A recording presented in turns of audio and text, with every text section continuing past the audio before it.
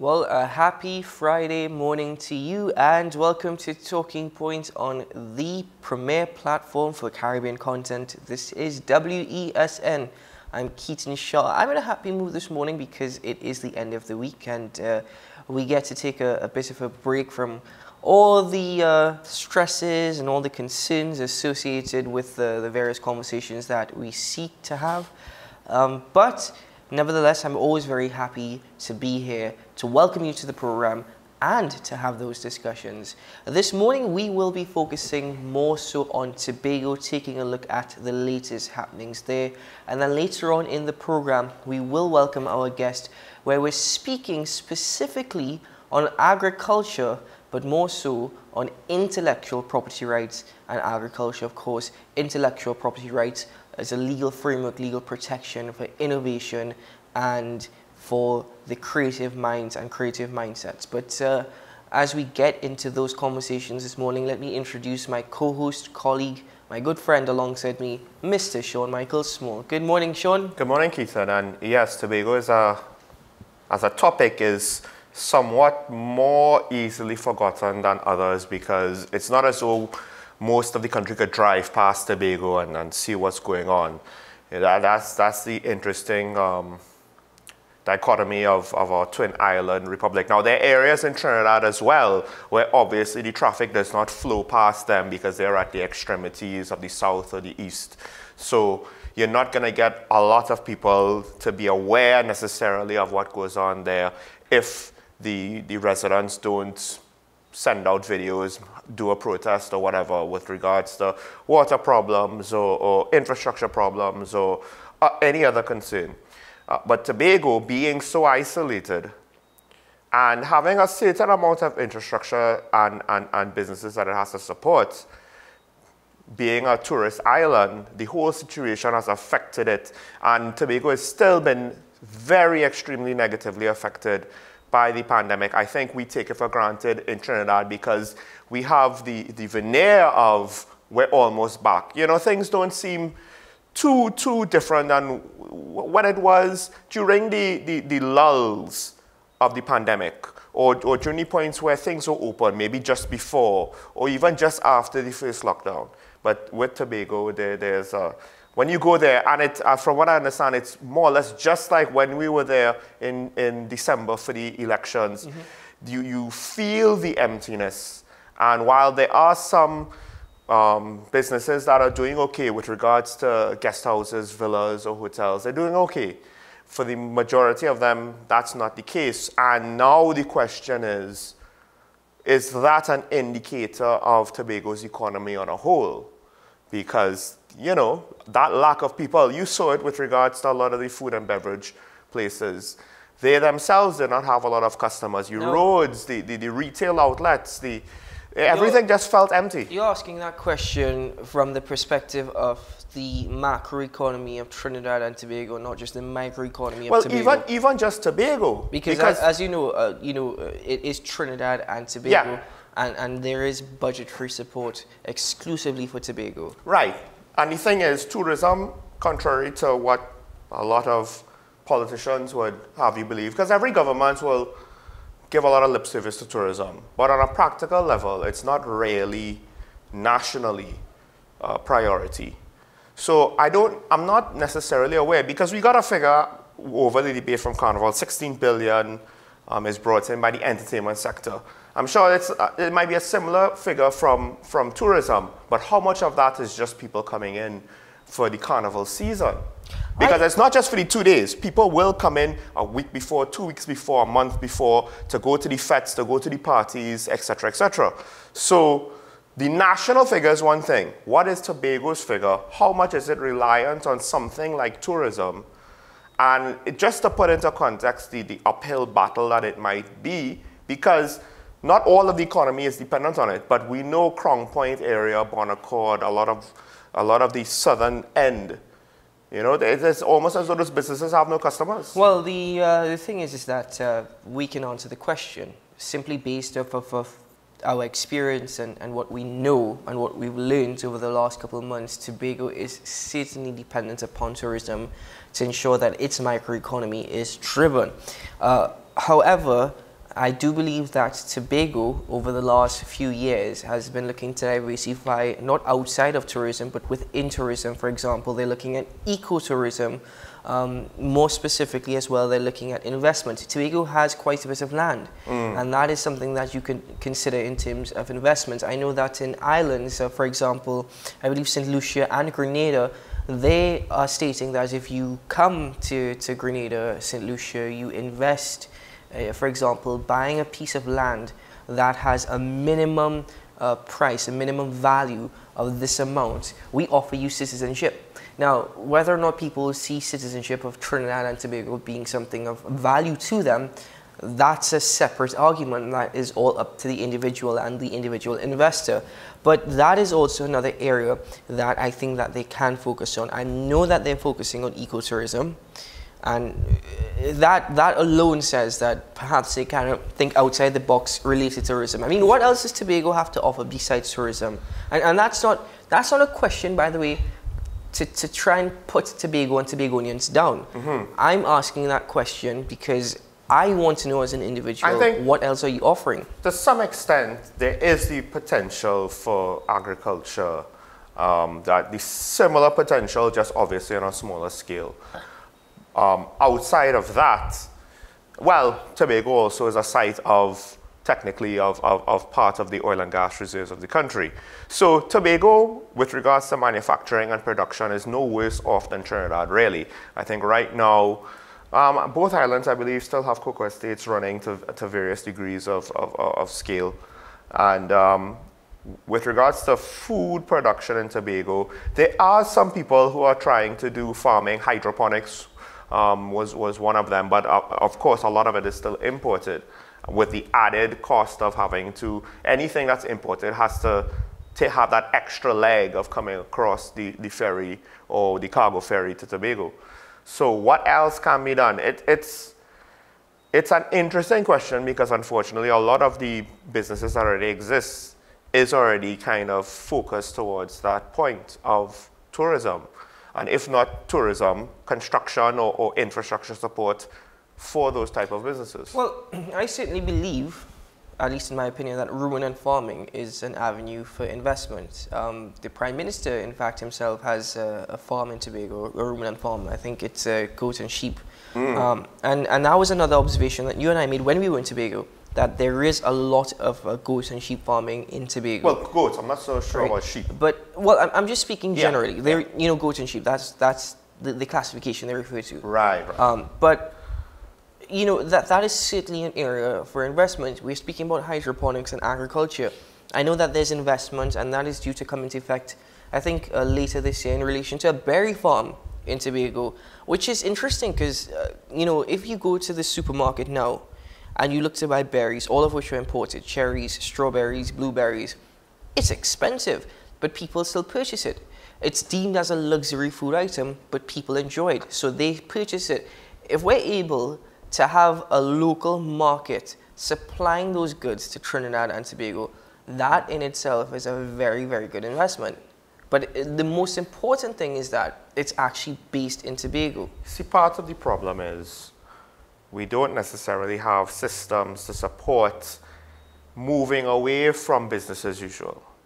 And that includes tourism, because most of our tourism systems are privately owned.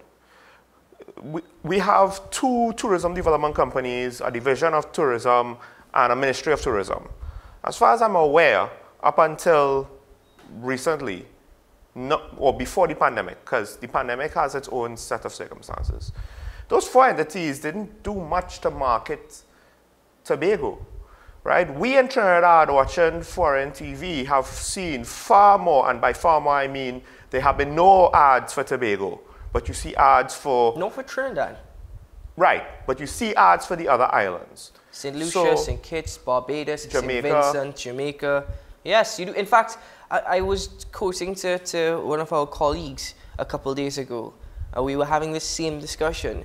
In England, you hear advertising on the radio stations for these islands. So the point is, are we really serious about trying to do anything differently? Even making a change with tourism takes a lot of effort. if you're reliant on the private sector to do it, the private sector is not a singular entity with one person at the head telling all the different private sector entities what to do as part of a larger plan. It's a lot of small stakeholders that aren't necessarily going to band together automatically. So the same issue we would have with any sort of agricultural endeavor. There's no vision or plan to because it helps if you get all the stakeholders moving in one direction. So it helps when government provides some amount of leadership, some amount of support to get it moving in a direction. It's not about government paying all the bills and, waiving all the taxes. It's about showing some sort of structure and leadership to move forward. Both islands have this problem, by the way, I would argue.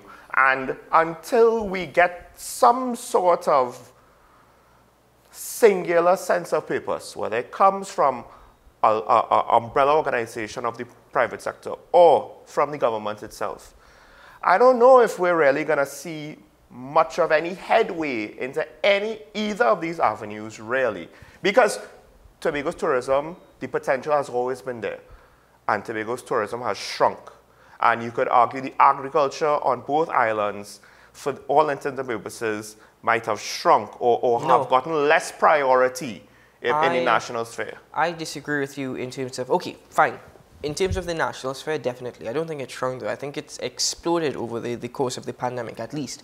The pandemic, but yes, take the pandemic but out. that is where I think, in a way, it's one positive of the pandemic. I think we were discussing this a couple months ago. But the problem is, it's similar to oil. When the situation goes back to how it was before, we tend to want to go back to how it was before. We don't want actual long-term change. This is the thing. This wasn't on the doing of the government. This wasn't on the part of the government. I think citizens, to a certain extent, did not have much of a choice, but took it into their own hands. There's a reason why agriculture was very difficult before the pandemic, and that's because foreign food was so much cheaper. Now, the food prices to import might continue for a while, but eventually what's going to cause, when it goes back, when the pendulum swings the other way, what's going to prevent us from getting stuck in the same situation again? Because you can't argue, well, we should just pay more money for locally grown food just because. You need to actually put things in place to make it viable.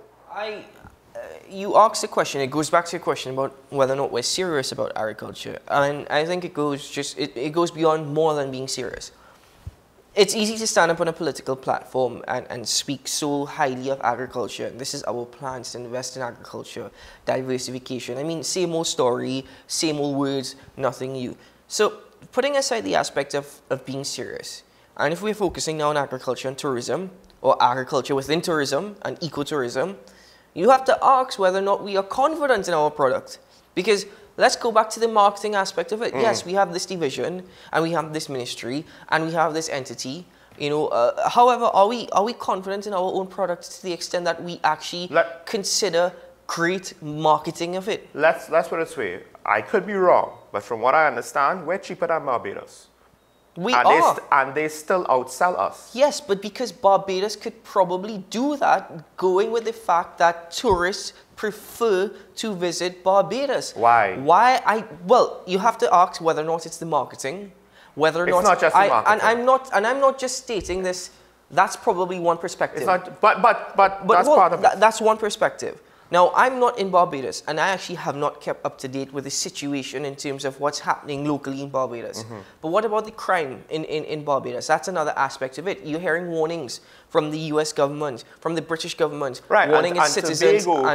Tobago, you could argue, is one of the safest areas, despite the fact that we've heard the stories with regards to people and certain violent crimes being committed in Tobago. But at the end of the day, the murder rate there is not like what you would see, at least in Trinidad. So if we could live in Trinidad and feel okay, Tobago should be very easy. Am I unfair in making the statement that Tobagonians tend to be more warm and welcoming than Trinidadians? I think that's unfair. You think that's unfair? I think that's unfair. Why? Why is this unfair? My experience in Tobago, I harp on about it all the time. And they were so warm and welcoming. In Trinidad, they say you have to be very careful who you talk to. We treat each other we don't treat each other as well as we treat foreigners. So our own individual experiences, either way, is not necessarily best determining factor, right? I would not say that Trinidadians are not as warm as Tobagonians. Mm-hmm. But obviously, there are situations with regards to Trinidad especially where foreigners coming in, immigrants, illegal immigrants, not just from Venezuela or Colombia, but also from other parts of the Caribbean, Guyana, and even Africa. You know, there have been different degrees of welcoming or hostility. But it's hard to judge. I'm not going to be so quick to say that either island is better in that regard, because I've seen good and bad examples, right? But for locals now, as Trinidadians, when we want to maybe make determinate factors, I will again remind everybody that we tend to take our neighbors for granted, whether our neighbors are Trinidadians with Tobagonian neighbors or Trinidadians with Trinidadian neighbors.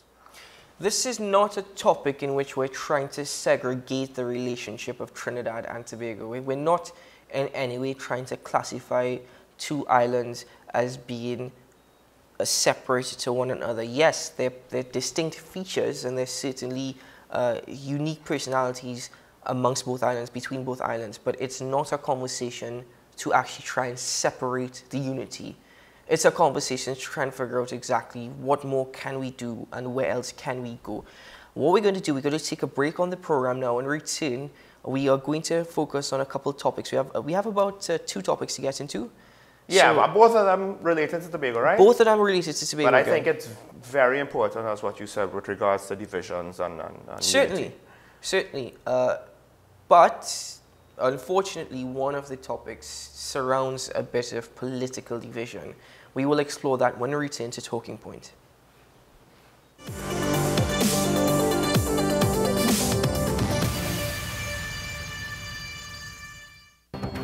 The issue, the continued rise in the price of flour and its impact on the cost of living in Trinidad and Tobago. How should we go about it? I want to ask you, what has been revealed to you about the state of vulnerability in the country because of this exercise and because of what we're going through? Is the government losing the war on the vaccine front? The discussion should revolve around the common good for the greatest number of people in Trinidad and Tobago. How do we inculcate a sense of respect and regard for people who may not be of your own political ilk or persuasion?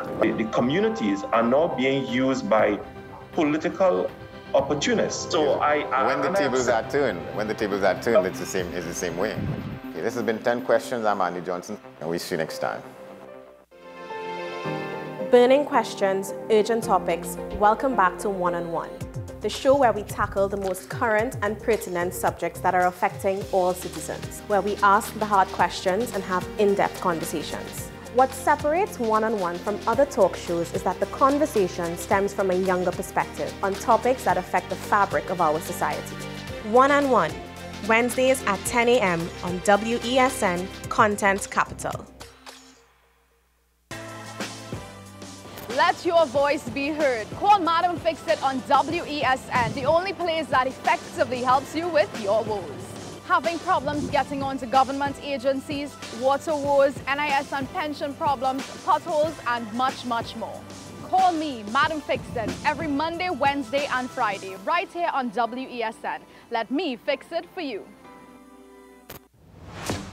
Is it politics? What is it? Is it that nobody cares about sports? The kind of support that sport used to get in the past is no longer here. The thing is, taking a knee doesn't mean that that's the only thing you're doing now, Andy. Right. Taking a knee along with other stuff. Samantha, what are you looking forward to when you return home to Trinidad and Tobago after winning the title?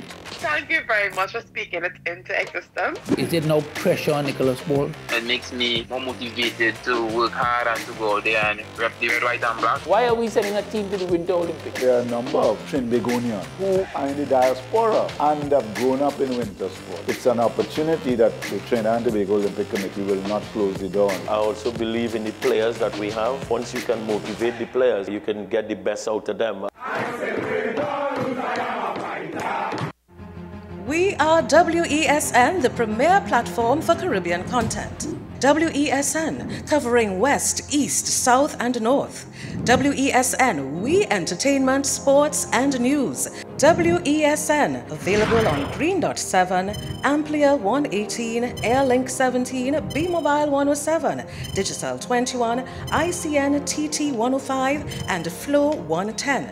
Connect with us at WESNCC or stream online at www.wesncc.com. WESN, your premier platform for Caribbean content. Every word, every line, every paragraph depicts a real moment in someone's life. A father, a sister, a mother, a brother. We at Newsday are dedicated to you, the people, and through independent, unwavering journalism, strive to always bring your stories to life. Because your stories are more than just words. Newsday, independent and credible. It may seem like the hardest thing to do right now, but we all need each other to wear a mask, wash our hands, watch our physical distance, and stay at home. We need you safe. Together we can make the difference. Together we can curb the spread of COVID-19. So let's be responsible in our actions. The Trinidad and Tobago Red Cross Society. Mission-based, people-focused, community-driven.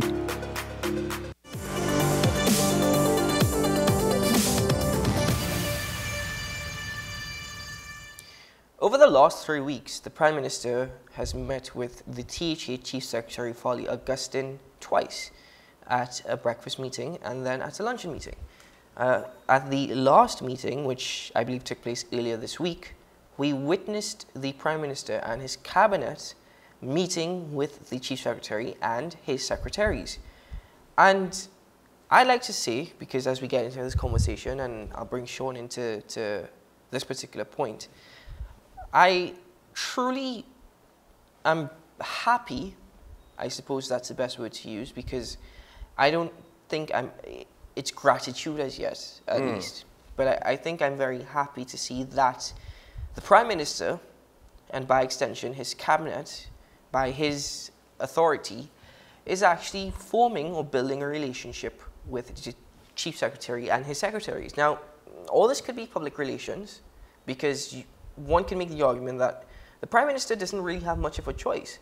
If they try in any way to disrupt the operations of the THA, at least this new THA, it's all going to be deemed as political due to their loss in the election last year. But I don't even want to explore that. I just simply want to say, on the part of the government, the Prime Minister, I applaud his efforts, and I certainly applaud that he is taking very much a priority, it would seem, in working with this THA. There's a bit of a downside, of which, Sean, I know that you would like to really get off your shoulders. Yeah, so the point that you just made, I myself don't necessarily want to think that, oh, the only reason why the government is doing this is because they don't want to look bad. Because at the end of the day, those accusations about not wanting to work with the other side, that is back and forth between government and opposition, you know, both ways, right? When the roles were reversed in the previous administration and now. So I'm not so sure that it's just about popularity and wanting to repair their image in Tobago. It might be practical. That is the executive of the THA, and you need to be able to work with them to get things done. However, we have even had our concerns and our suspicions that the Tobago Council and the central government were not always in good communication. So, but bear in mind, the council, the Tobago PNM Council, the PNM, yes, they actually are having internal elections in the next coming months. So, but at the end of the day, Dr. B. Israel, she complimented the PNM, right? And it seemed, and there was no hesitation there. There was no caveat there. So the working relationships, at the very least, started off extremely well, and it gives me a lot of hope that this could be an example, something to build upon about collaboration between political parties so that our government could move beyond what we see, not just here, but globally with this bipartisan tit-for-tat opposing for the opposition's sake. However, it leaves me now even more puzzled because the Attorney General started an action against the deputy political leader of the PDP, Watson Duke, because at the time, you know, there was a conflict of interest with Mr. Duke being the deputy, sorry, he's not the deputy political leader. He is the political leader, but he was slated to be the deputy chief secretary while still being the president of the PSA. Also having employment in WASA, but that was technically a separate issue, you could argue, because he was not active in his role. He was on no-pay leave. The fact that the court action is continuing after Mr. Duke has resigned from his positions in the PSA leaves me wondering, what is the purpose of this? A total waste of money. Because, right, this is not going to achieve any sort of objective that I could figure out. If it was the case where you could see where it would damage Mr. Duke's reputation and harm the PDP, fine. First of all, it goes against the goodwill that you are creating by working with the PDP, right? Is it that there is something specific to Mr. Duke? Somebody has an axe to grind there. Well, his political career is not the stereotypical one. I don't think this is going to be the instrument that's going to lead to his downfall, because to some extent, this is pretty tame compared to things that's been leveled against him previously. I actually think the Attorney General's actions, or him pursuing this at least, is not going to lead to the downfall as to Mr. Watson Duke, as you just alluded to. I actually think it's going to make his positioning more stronger, and people are actually going because they're going to rally behind him. Yes, they will rally behind him even more, because again, bear in mind, we are now a month and a half into 2022, but still we can always refer back to the election last year and what that said about Tobago and the potential for Trinidad. And it wasn't as though the PDP were trying to defend Mr. Duke retaining his position. You know, Chief Secretary Augustine, he publicly said, no, this cannot stand. For all intents and purposes, the party told Mr. Duke, at least the public messaging was, we have to conform.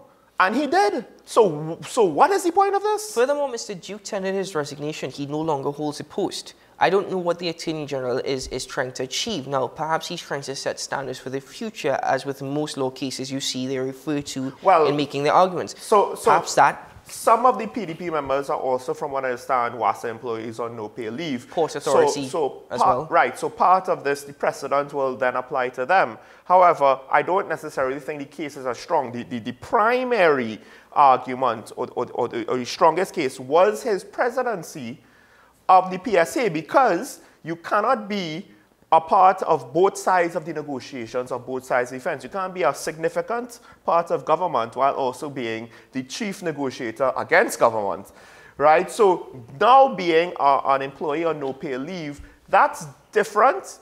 Maybe there is an objective there, a precedent they do want to set that might lead to further change on how WASA is operating. But if they're on no-pay leave, they're not on the payroll, so I'm not sure what practical benefits there. There is no doubt in my mind that the Attorney General's actions, or should I say at least his persuasion of this case, is political.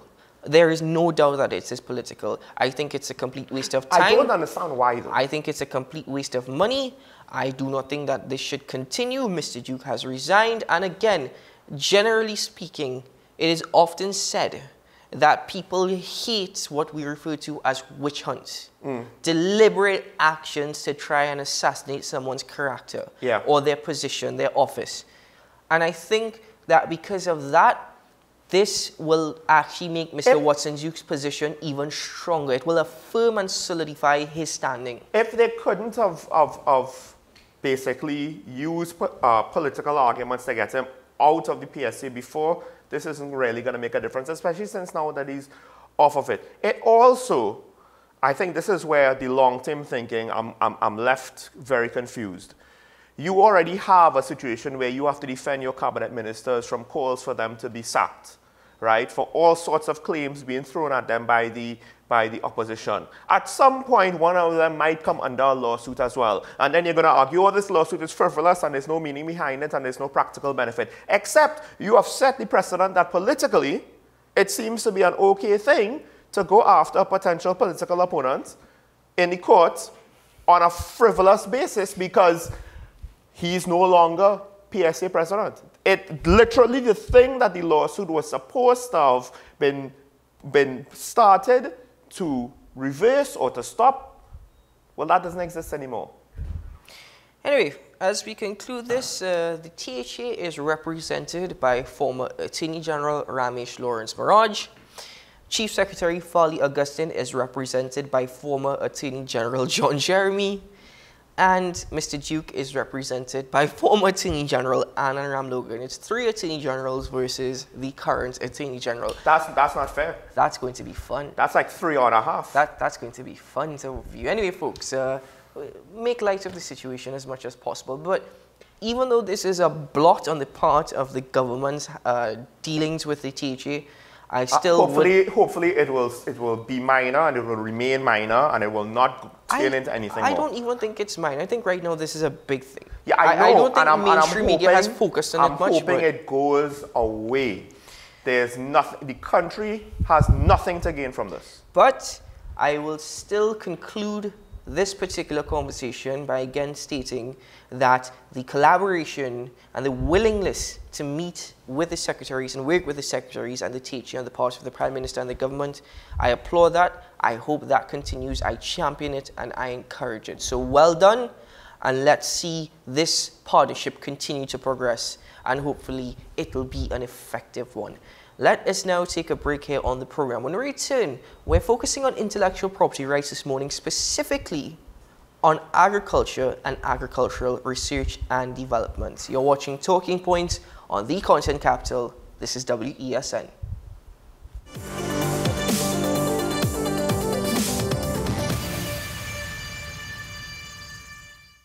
Gift giving during a lockdown can still be hassle-free with a gift from FanZone with delivery options available nationwide. Visit and browse our Facebook and Instagram pages for all your official licensed merchandise and apparel and have it delivered to your door. Find us on Facebook and Instagram. FanZone, we've got you covered. The best for your baby is at thebesttoys.com. From the best strollers, car seats, baby carriers, high chairs, booster seats, rockers, jumpers and bouncers, walkers, baby blankets, feeding accessories, bathtubs. Visit us in-store at Forces Flagship McLean. Shop online now at thebesttoys.com. Order via call or WhatsApp at 332-BABY. And remember, we have the best toys at the best prices. People really want to know, what about me? Where do I fit? Yes. What is in the ride for me in terms of a better Trinidad and Tobago? And I'm pleased to shed some light on that. The purpose of bail is to ensure your attendance at court. That's it. It is not punitive. It is not rehabilitative. We, the police officers, we are professional, and we are here for whenever the survivor is ready to come forward. We have the right to private and family life, the right to religious freedoms and beliefs and thoughts and expression. But these rights are not absolute. Certain rights can be limited. The law is to govern the whole. It's for all of us in public.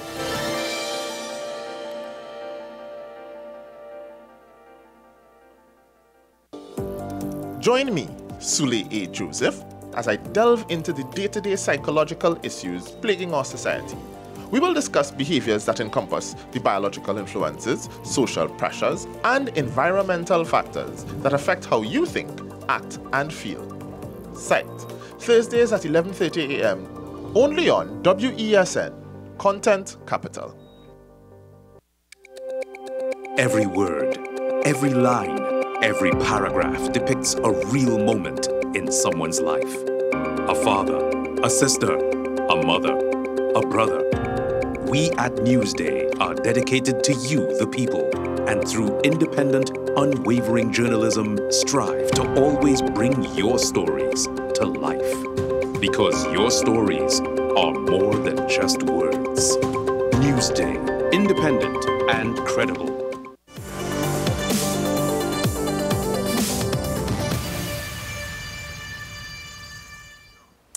Welcome back to Talking Points here on WESN, the content capital. This morning we're speaking about intellectual property rights, and just to give you a very brief definition, and perhaps our guest will correct me on this, intellectual property is basically legal protection for creators and inventors and their work. That is just a very vague, brief definition. But joining us now via Zoom to have that conversation, and specifically on agriculture and research and development, is Dr. Justin Koo. He is the Deputy Dean of Graduate Studies and a lecturer at the Faculty of Law, UWI St. Augustine campus. Good morning, Dr. Koo. Morning, Keaton. Thanks for having me. A pleasure to have you with us, Dr. Koo. Well, that was just a very brief definition. Feel free to correct me or elaborate a bit further on that. But specifically in terms of IP rights and law, in terms of research and development, is IP in itself a pro or a con in terms of trying to basically persuade investors to, listen, come to this industry, you will get great returns and benefits from it? Yeah, I mean, absolutely, it's definitely a pro. I mean, I think if we're going to talk percentages, it's 95% pro, 5% con, and the 5% I'll talk about after. But in terms of the pros, absolutely, investors want to see that persons involved in agriculture have intellectual property rights. We could be talking about patents, about the ways, related to inventions, about the ways in which we do things in agriculture. It could be about plant variety protection to protect the different strains of, the actual plants or fruits that we're talking about. So, for example, if you come up with a hybrid strain of a pepper, a new form of cocoa, that sort of thing, you could get a plant variety protection for that. You might also have, let's say, copyright in terms of a manual, in terms of how you go about your agricultural process, whether it's the processing, it's the harvesting, it's the planting. So IP touches on multiple elements and areas of agriculture. And these are actually the things that investors look for when choosing to invest in a business. They want to know what level of protection do you have over your practice, over your products. If I invest in this, can someone just run up behind me and ride on my coattails and use what you're doing for free, and therefore don't need to put out the massive research and development investment, and therefore they get an advantage for spending no money. And that's where IP comes in, because with intellectual property rights, you have a certain level of monopolistic control over whatever it is you have protected. So again, coming back to if it's an invention related to the processing or manufacturing of agricultural products, no one else can do that without your permission. So if you have a plant variety strain, nobody can use that particular plant without your permission. So it obviously does play a key role in attracting investors, but you just use the term monopolistic opportunity, right? And with that, let's now look at the 5%, the con, essentially. How much of a con is it in terms of monopolistic entity being able to now push up the price of agricultural goods and perhaps services because it falls under IP protection and rights? Yeah, and that's always a fair concern, because there's a natural nexus between competition law and intellectual property law. So the nexus there is really the fact that because you have this sort of pseudo-monopolistic control, and in the context of patents, you do have a monopoly over that item for almost 20 years in essence. It does mean that no one else can use that particular process or that particular manufacturing method or your particular product or invention without their permission.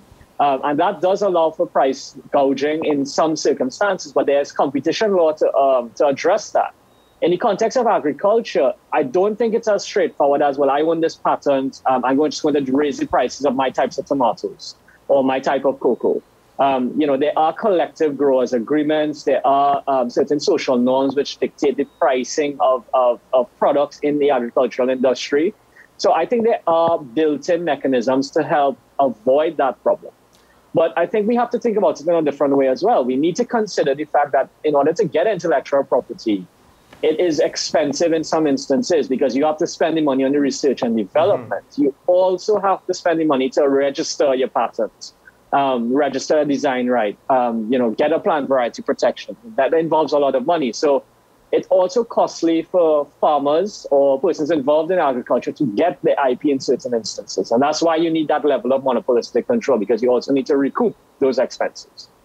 Well, so not everybody will necessarily be aware of that level of agriculture in TNT. Most people think of agriculture where, well, you have seeds, you plant your crop, you get seeds from that crop to plant the next crop. Maybe some might understand crop rotation and a few other basics, but with regards to IP protections in TNT, what actually do we have? What is the activities that have the requirements of IT, intellectual property experts in agriculture? Because you're not the only one that I know of, but it's kind of interesting. I'm not entirely sure what is it that in the field that we have here. Is it that we have research and development locally that needs to be protected, or is it that we have a lot of foreign IP products being brought down to try to help our agriculture moving forward?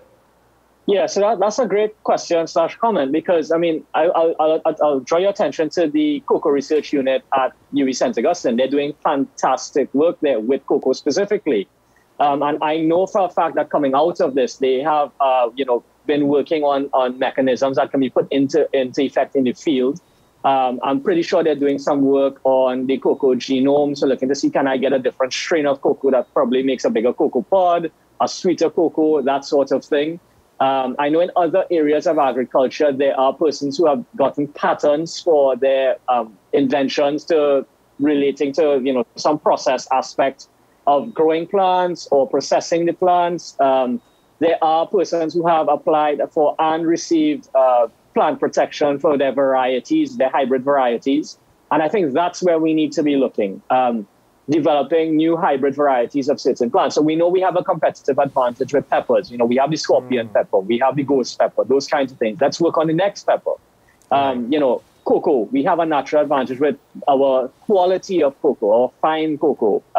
These are the things that we need to focus on. There is a lot of things that are being imported, but not everything necessarily will work for the Trinidad setup. So we need to also consider what is different about our climate, what is different about our soil type, and all this research is being done. But the question is, when they do come up with things to help us in our agricultural industry, are they seeking the protections and are they seeking the sort of assistance to help them get this competitive advantage from these things? Because ultimately, this can also be exported, and then that becomes a secondary product of the agricultural industry, where we can manufacture these things and sell it. As in, the property rights also could be licensed out as well, not just the exactly. product. Well, so just a follow-up I have to ask, because the implication of what you just said is that we might be at a disadvantage trying to follow the trends abroad, and we need to develop our own products. And usually when we think of manufacture, we think of, some sort of industrial steel, some sort of manufacturing. But rather, we should maybe consider manufacturing our own agricultural product, developing it. And maybe that might be the avenue for our agricultural sector to really be an exporter. Is that a fair statement to make? Yeah, no, I mean, I definitely think so. And we could be talking about, well, is it the manufacturing of hybrid seeds? Is the manufacturing of a particular product that helps the growth of plants that are native and, that we have that competitive advantage in relation to? So, cocoa for something for sure. I mean, I'm a big fan and proponent of marijuana cultivation. I think that's our way out of the foreign exchange crisis that we have. We have persons growing marijuana. I mean, now it's decriminalized. It's still not fully legalized. I know there's the bill before Parliament that is hopefully will be discussed soon, but I think this is something that growing the boutique marijuana, and then it's a whole industry in itself. Because, it's not just growing, the seeds and selling the seeds or selling the plants. There's processing of marijuana. There is, the sort of tools and implements that accompany marijuana. I think persons here are innovative. We have creative persons and they can develop and create things to support that industry. So that's one way I'm thinking that IP and agriculture helps Trinidad and Tobago, get ahead of the issue that we have with being a net importer. We can also start to think about how do we use agriculture to become a net exporter.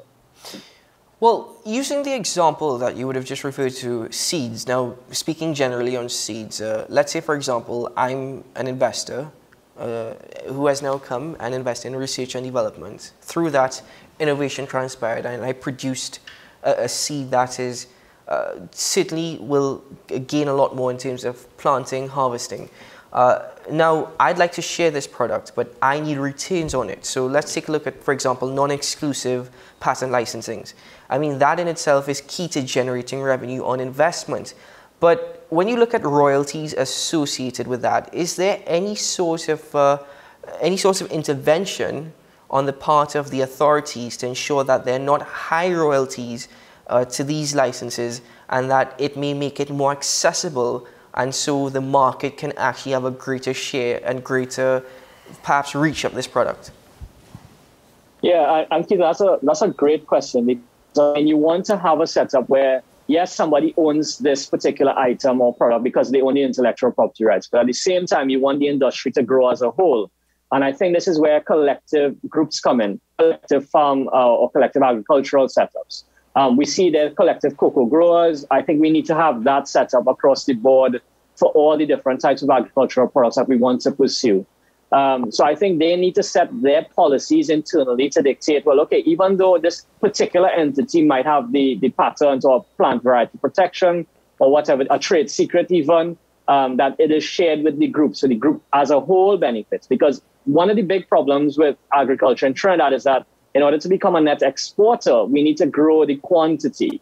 So, for example, cocoa or fine cocoa, one of the biggest issues we face is that, how much we can physically export is such a minuscule level on the international market that we're restricted to sort of exporting as, boutique manufacturer or fine cocoa for, set instances. We can't compete and supply Cadbury's, for example. So that's not the kind of export we need to be looking for. And this is now where things like trademarks and branding and geographical indications come in. So certain growers, in Jamaica, for example, we'll be familiar with Blue Mountain Coffee. They have a geographical indication. In Trinidad, we have the Montserrat Hills set up. We have the Moruga set up as well. So we have rice, we have cocoa for GIs. We need to start building on that more broadly and then have the branding as well. So when we think about champagne, for example, everyone knows champagne, right? But champagne is really just sparkling white wine from the Champagne region. There's no reason why people can't know about, let's say, a particular pepper with particular qualities that is grown somewhere in Trinidad that is suitable. And that's now where we need to start leveraging the brand elements, the trademark elements of intellectual property. It's not just about growing the product and making the product. You need to make the product presentable to sell, because on the international market, people are not going to buy it unless they have that aesthetic element that people feel enticed to buy it. What makes your product different from anyone else's? Because chances are you're going to have cheaper products on the market. And that's now where the brand identity using trademarks and branding really comes important.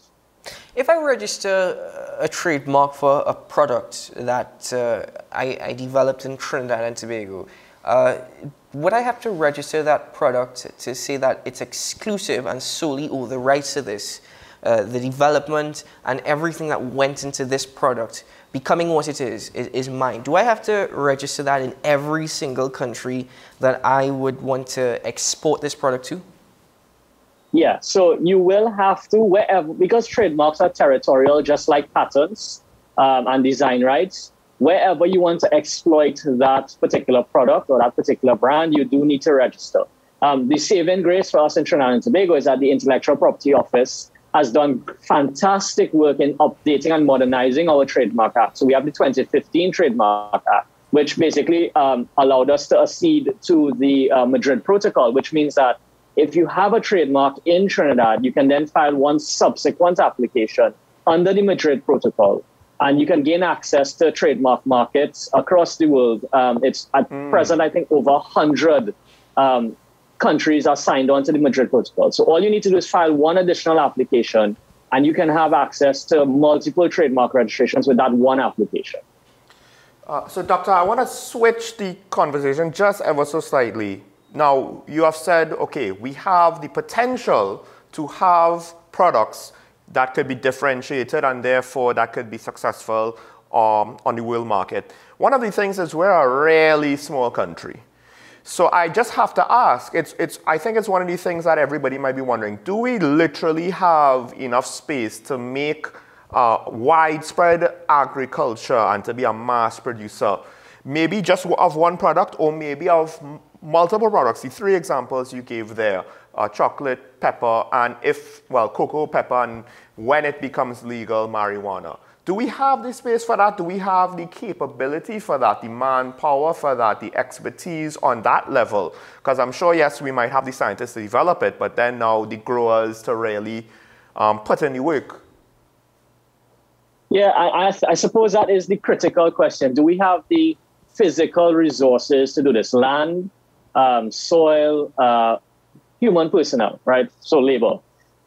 I wouldn't claim to be an expert in this area, so I feel you might have to direct this to someone else who works in the agricultural department at UWI, because I'm sure they can tell you about the resource limitations of becoming a major producer of agriculture.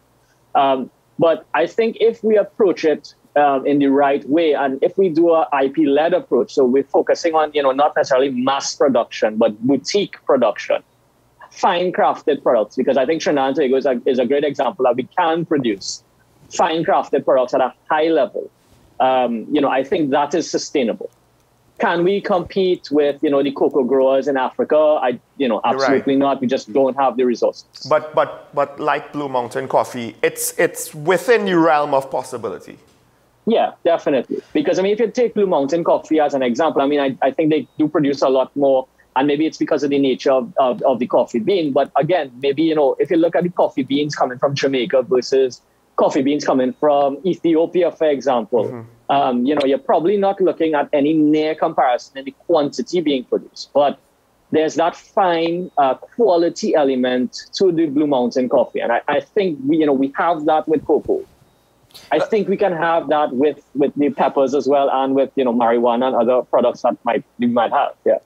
Dr. Koo, we just have about 2 minutes left, so I just have 2 quick questions. First of all, just to get a better understanding, when you mentioned a boutique product, that falls under hybrid. Hybrids are boutique products in itself?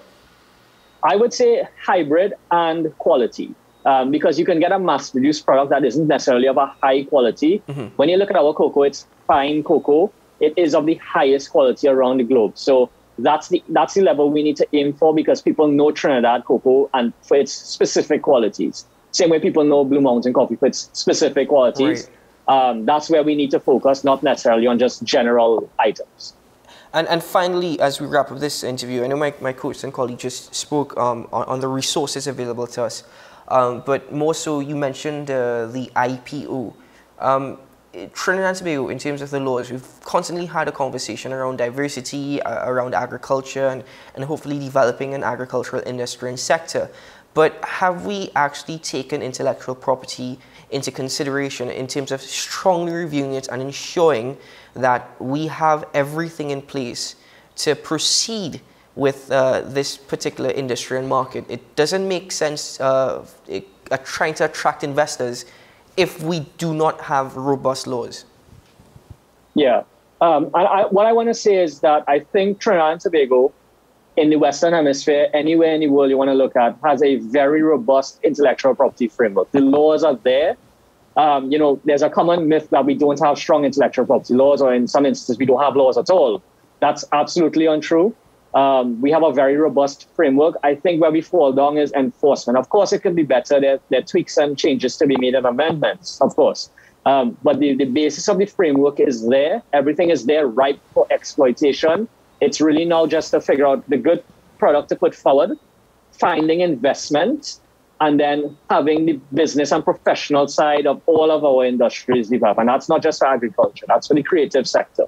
That's for the manufacturing sector. We need to have that sense of professionalism in order to compete on a global market. And I think those are more cultural and societal issues rather than things based on intellectual property or the quality of the items we can produce.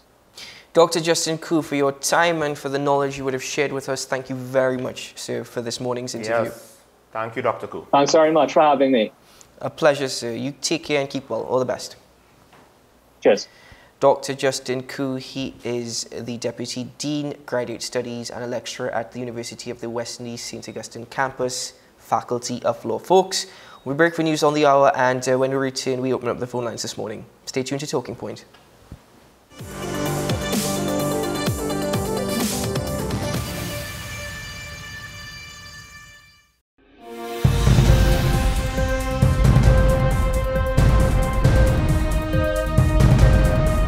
7 is out. All day is in. WESN News on the hour.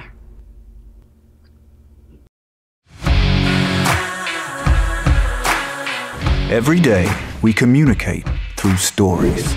Stories of ourselves, our challenges, our goals, our experiences, and our aspirations.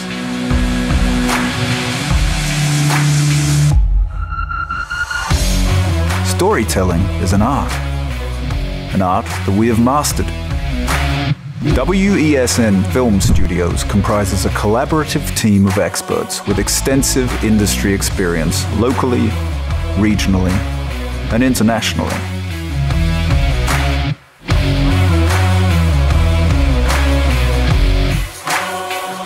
The ability of your business to successfully communicate with your preferred audience depends on the strength of the stories you tell. Your vision should be communicated in a high-quality, professional, and creative way.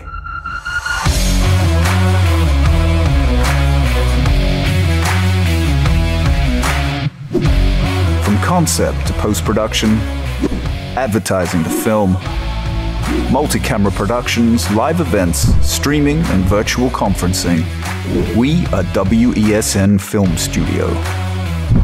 Let your own unique voice be heard and your vision realized. Call us today at 628-5835 for your next production.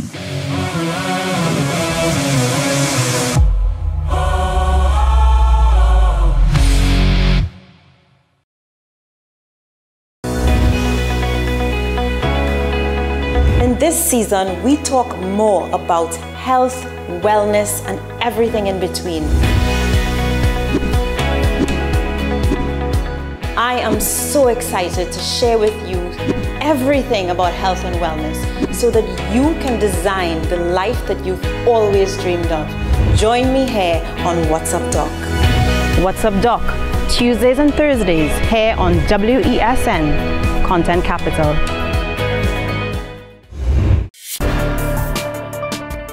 People really want to know, what about me? Where do I fit? Yes. What is in the ride for me in terms of a better Trinidad and Tobago? And I'm pleased to shed some light on that. The purpose of bail is to ensure your attendance at court. That's it. It is not punitive, it is not rehabilitative. We the police officers, we are professional and we are here for whenever the survivor is ready to come forward. We have the right to private and family life, the right to religious freedoms and beliefs and thoughts and expression. But these rights are not absolute. Certain rights can be limited. The law is to govern the whole, it's for all of us in public.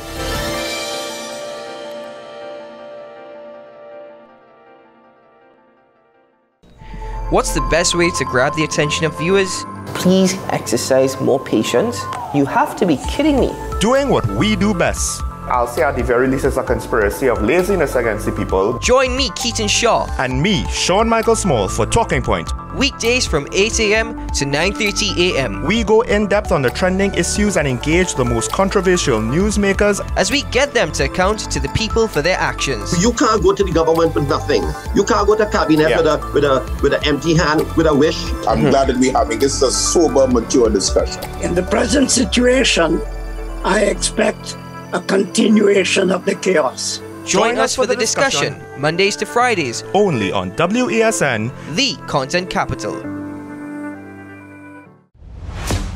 Is it politics? What is it? Is it that nobody cares about sports? The kind of support that sport used to get in the past is no longer here. The thing is, taking a knee doesn't mean that that's the only thing you're doing, Andre. Right. Taking a knee along with other stuff. Samantha, what are you looking forward to when you return home to Trinidad and Tobago after winning the title?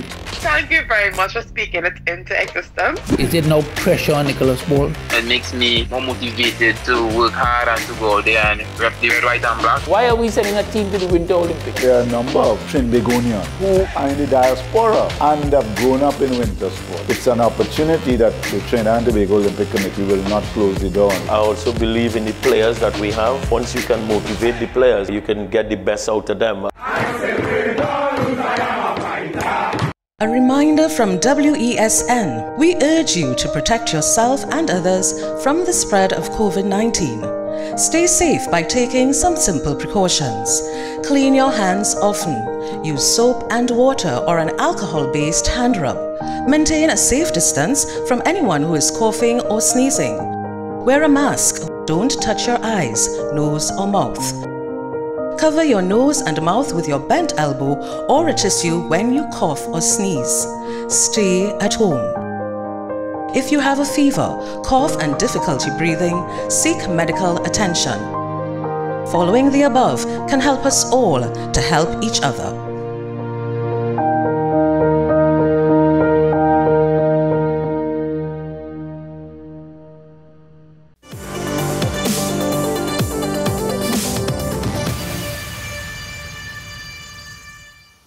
Welcome back to Talking Points here on WESN, the content capital. It is Friday. Sean, feeling happy? Well, it's the last day of the week, so woohoo, weekend, yeah! Also, last opportunity for you to call in on Talking Point, ladies and gentlemen, so please call in. Let's hear what you have to say. It's weekend, you know? Celebrate the weekend. You need to sell that a lot better. What? Yeah, here it is, folks. Call in and join us on Talking Point now. The number's up on your screen, 623-9376, 622-9338. Hey, we're looking for some good news this morning. Call in and share it with us. My friend from Santa Cruz, I'm awaiting your call. Good morning, caller from Tobago. Hello, good morning, sir. Good morning, sir. I see you had a segment on Tobago earlier. Yes. All right. Now, Tobago started its decline long before COVID, you know? Yes, yes. That COVID just increased it. The decline was started with the ferry service. Right? And that was more massive than COVID. My friend, may I ask a question? Sure. If you had to be a doctor, a nurse, a policeman, an engineer, where in Tobago could you go? You know, interestingly enough, caller, that is something that Sean and I discussed the other day. We said that one of the observations that Tobago does not actually have many dental offices, doctor offices, yeah. And that is before you born. Well, you will be able to tell me that probably. Yeah. Kamala Prasad Bisesa and her entourage attempted to clear down a place in Tobago here to build a university, you know. You know, it was shut down by, what do you feel, name, Orville London and Co? No, I was not actually aware of that. Okay. See if you get more information on that. Yes, certainly will actually. Thank you for sharing that with me because in conversations with Dr. Faith B. Israel, they're definitely pushing for University of Tobago. So, thank you, caller. Right, thank you, caller. Thank you, caller. Actually, interestingly, Sean, the caller asked a question, and it's amazing because it was something that we spoke about in terms of in terms of medical services or those types of services. But I think what people need to understand, and one of the key elements of Dr. B. Israel's proposal is the element of getting foreign students.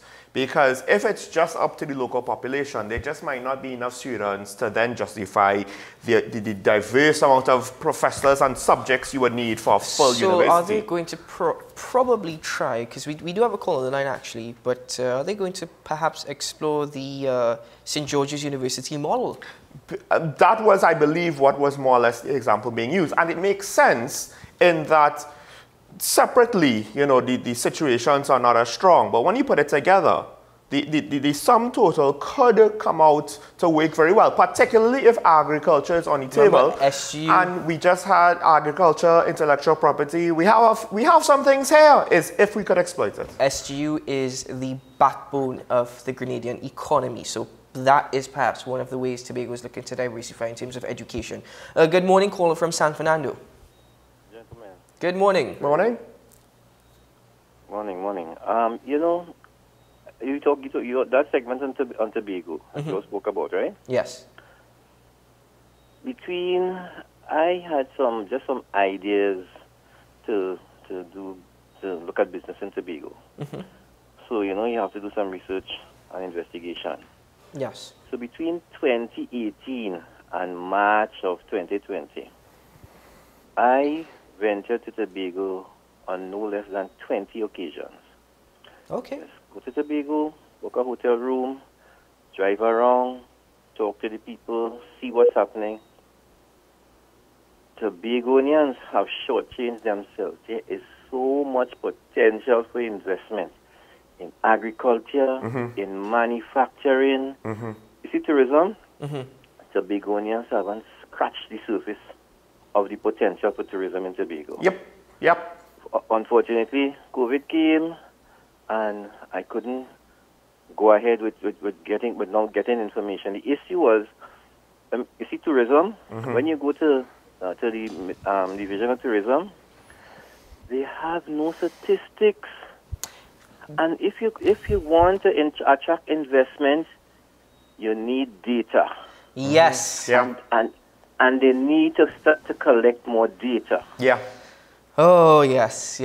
But that's tourism. That's not just Absolutely the division right. of tourism of the THA back before COVID. That is, I would argue, tourism on a whole. Caller, Yes, of course. Your point on statistics, it is something Government on a whole. has really, really frustrated me.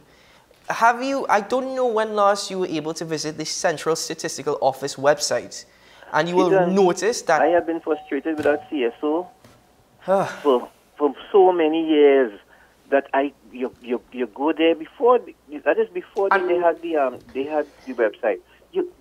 We just don't collect information. They don't. But the key phrase you said there is so many years, because we have to reiterate the point. This is not a specific or individual government. This is a problem that has its history dates back. Yes. We could only guess at this point in time, but it's interesting. Similar to what we see with the public sector entities, it's almost as though governments don't even want to try to fix it. They don't see it as a priority. I have to agree with you on my last point. I have to agree with you on that. Thank you. Thank you very much, caller. I share your frustration. I certainly do. In fact, last time I visited the website, the statistics I saw I was researching, I think 2011 was the last time The thing is, that also goes into transparency and the topic of procurement. But we have a caller from Santa Cruz. Good morning, caller. Wait, hold on. Good morning. Who is this? Good morning. I'm going to get some good news today. I heard you call me out. Yes, I called you out specifically this morning. It's Friday. Right. So you want some good news? Huh? I would love some good news. Well, I could tell you some personal good news. Okay. That's wonderful. Share it with us. Okay. I was actually challenged in a phone call with attorneys that I had just met, new attorneys, for, my mother's estate, challenged to stay quiet for 2 minutes. And with all the questions that were asked, I won the challenge. I stayed quiet for 2 minutes, and that came in to help me just yesterday with a very difficult emotional situation where I was actually able to hush my mouth and not to say a word. Caller. So I won. This is good, but can I ask you, please do me a favor, do you think you could challenge Sean to stay quiet for 2 minutes? Not on the show. You do realize you, on at least for the purposes of the broadcast, you speak more than me, right? You do realize that. I am a bit more serious, my caller. I would ask you to challenge our political body to not be so long-winded and to maybe be listen a little bit more, at least when it comes to Parliament. Wait, guys, please. There is one particular speaker, senator in that Parliament, that when he speaks, I am begging. I don't know how. There's the long stick with the hook at the end that shepherds use, that somebody can't just put it around his neck. Are you able to share his initials with us so we know who you're speaking of?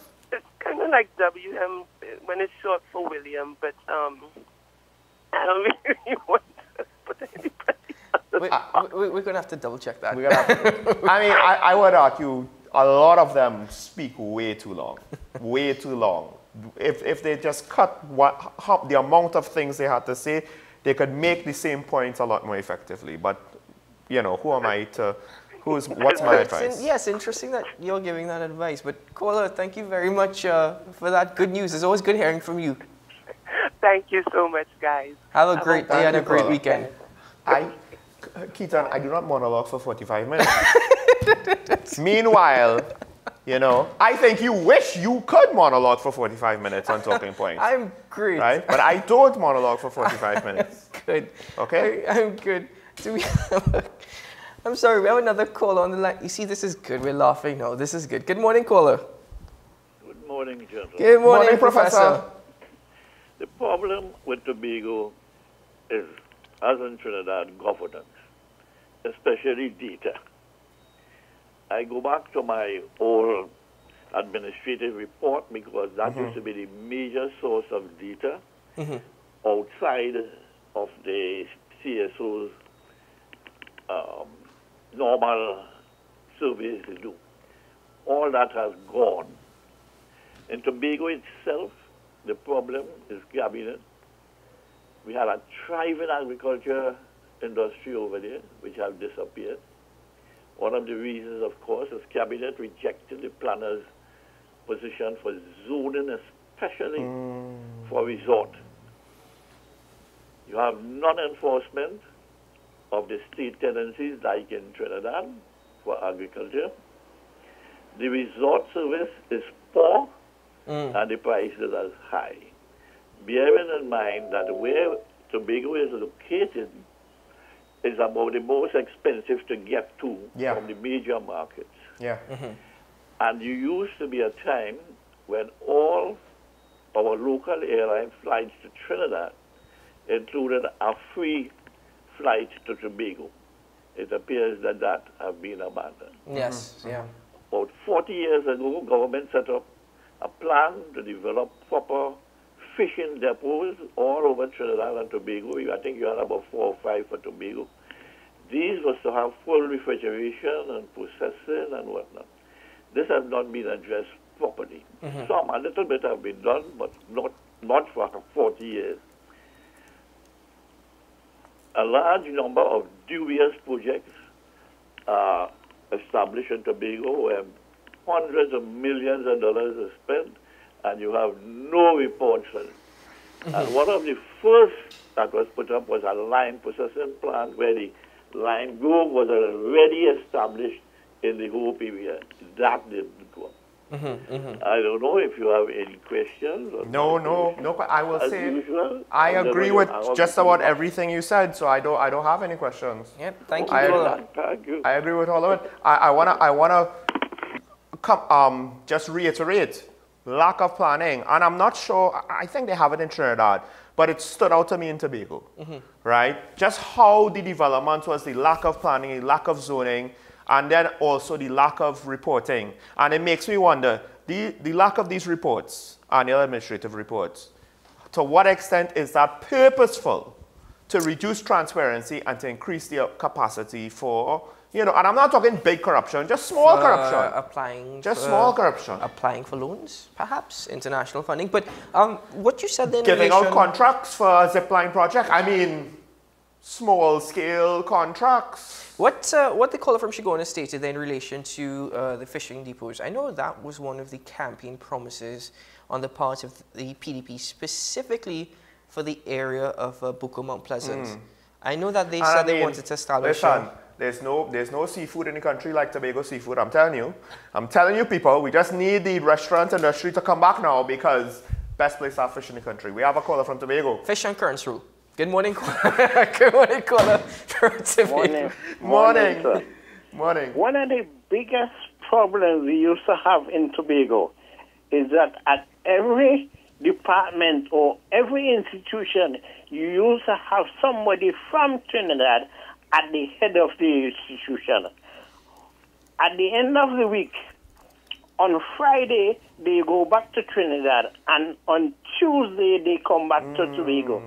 So in 1 week, you have 2 days lost, which is Monday and Friday. And that used to be a major problem because these people, it come like they holidaying in Tobago and they're not living here to get the experience that the native of Tobago get it. Thank you, Carlo. Thank you. To what extent is a Trinidadian being at the head of whatever in Tobago? Is that an issue? Well, here's the interesting thing. I know some people will want to take that conversation in a certain direction. I will take it in this direction. If you constantly have to look outside for someone to be the head of a certain department or a certain entity, then you do not foster the ability to train up people to eventually get to that position. Because you're always looking outside. So yes, you might have an office and there's nobody suitable. Tobago is small. That is very much a possibility. But, you know, and there will be times where you have to look to outside to try to get someone suitable depending on how niche it is. But you should still foster that sort of pipeline, that sort of environment where, generally speaking, you try to develop these sort of management skills people. Because the other problem is this. When you don't have a pathway to advancement, well, your best and brightest, they go elsewhere. So that's one of the unfortunate consequences if you don't allow it. But the main thing is, if you don't foster an environment where you could develop leaders, you will never develop leaders. And you will always be having to find them elsewhere. And that's not a sustainable thing. This issue in relation to Trinidad and Tobago, and it bothers me a bit. Sometimes I want to be careful in what I'm stating, and then at the same time, because, you know, people may be quick to interpret it as hatred or separation, and I don't want that to be the case. Divisive. But at the same time, I need to be open about it. I don't know why there seems to be, regardless of what the politicians tell you, regardless of what they preach, there is a lot of, and maybe hatred is too much of a strong word, but there is a lot of division. There's a dislike between Trinidad and Tobagonians. We are Trinidad and Tobagonians, and there's such a major dislike that I don't know if sourcing a person from Trinidad in order to be at the helm of whatever institution or authority in Tobago, if that is for reasons that we don't like Trinidadians, so we don't want him overseeing us. No, but the flip side is that sort of thing adds fuel to that fire, because I know for a fact that a lot of bright people leave Tobago. They just leave. Why? What are the opportunities there?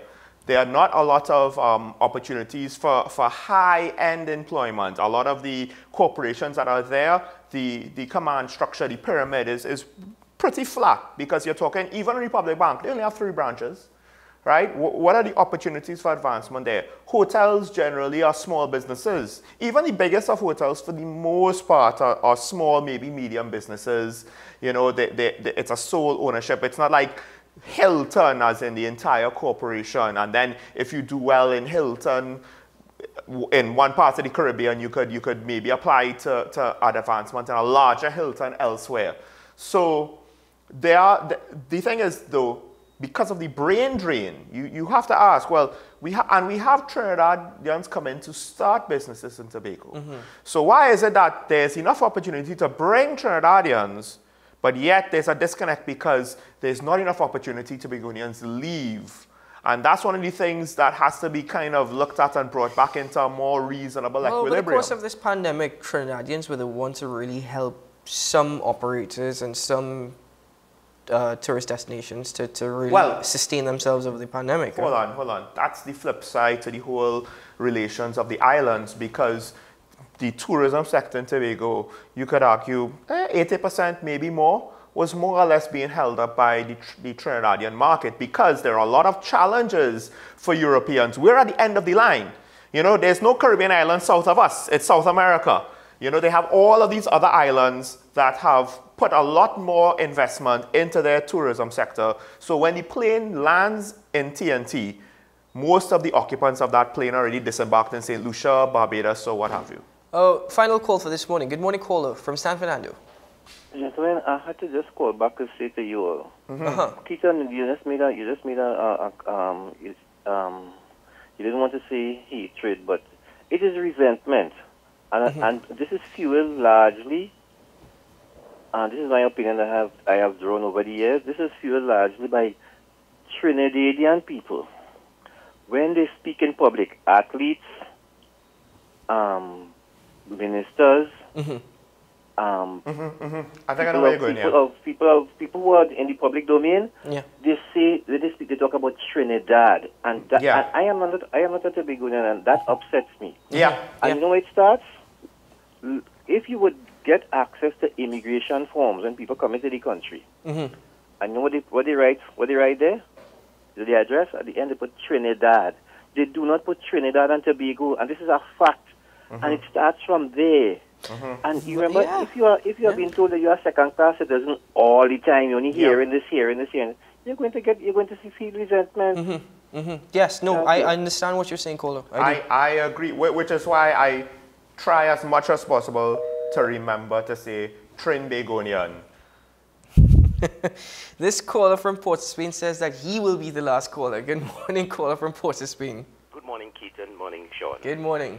I really like this topic because, in a sense, this topic focuses specifically on Tobago. And it tells you why Trinidad, all of rural Trinidad, which has tremendous potential for tourism, has been abandoned, neglected, never looked at. What is to say, why do we, as it were, not do what is necessary to enhance and grow tourism in Matlot, Sans Souci, the East Coast?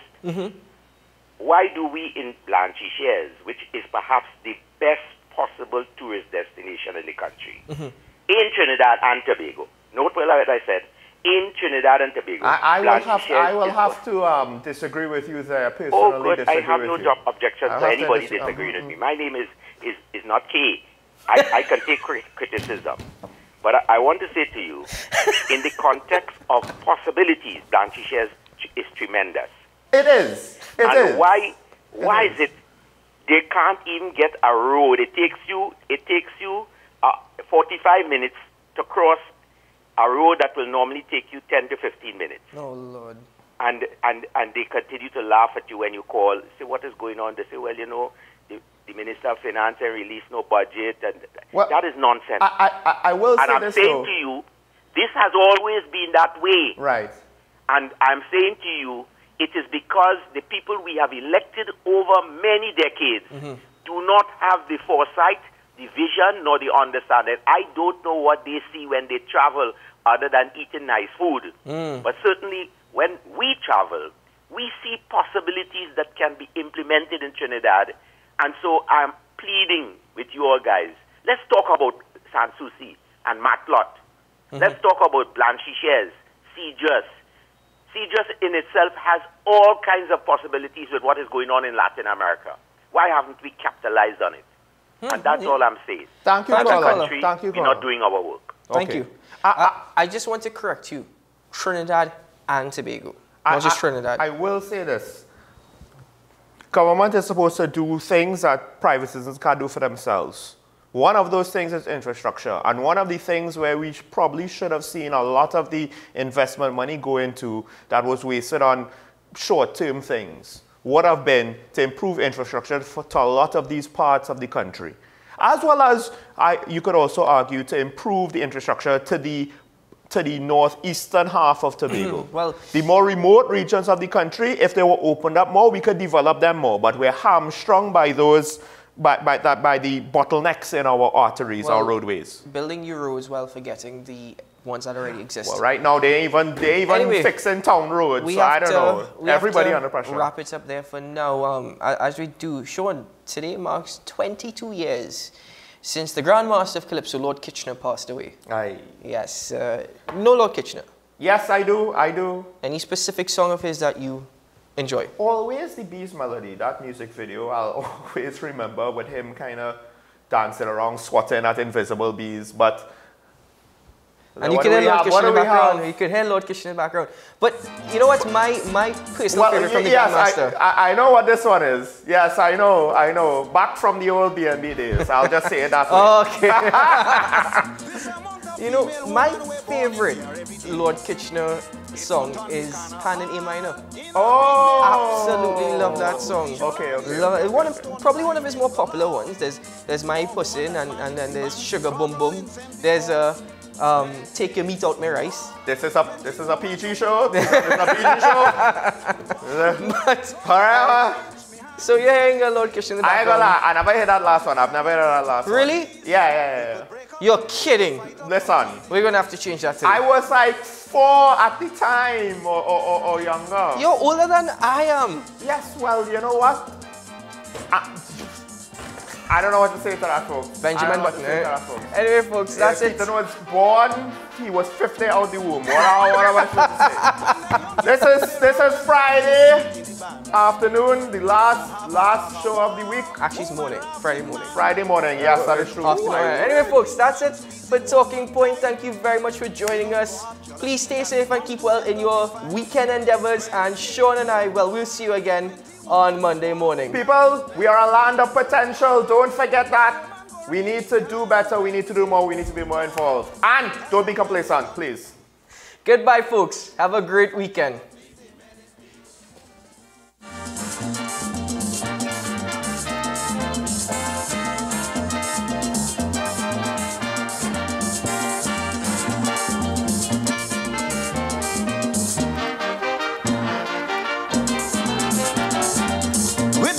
Mauling you up and down the road in this way.